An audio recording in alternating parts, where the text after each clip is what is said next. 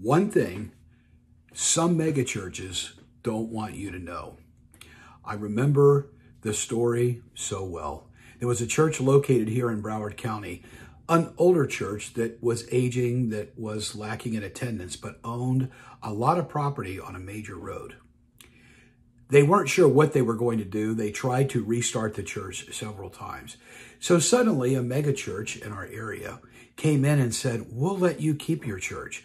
What if you were able to keep your building and to keep your church and to keep coming here, but you got infused with new people and you got infused with a new worship team, and you would get to have our pastor beamed in here via the internet every Sunday morning. In fact, you'll even get to keep your pastor that you have right now, and he can continue to work here.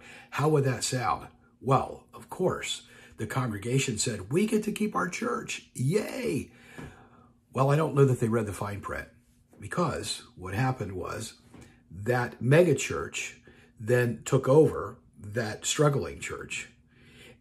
All the struggling church had to do was basically, well, sign its property over to the mega church, because now it was obviously under their umbrella. Well, a number of years later, the mega church decided that that campus of their church was no longer viable and was able to put it up for sale, hang on to your hat, for $4 million. Yes, $4 million in an asset handed over to them. When I questioned one of their people that went there, I said to him, what's going on? And he piously looked at me and said, we're doing it for the Lord.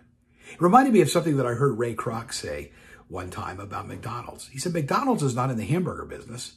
McDonald's is in the real estate business. So please beware. It's not always as it appears. The average church in America right now has roughly 70 people in attendance in person on Sunday morning. The mega church that down the street may not be everything that you think it is. I'm not against all mega churches. I think they're great and I have their place. But watch out and make sure that they really are in the church business and not in the real estate business.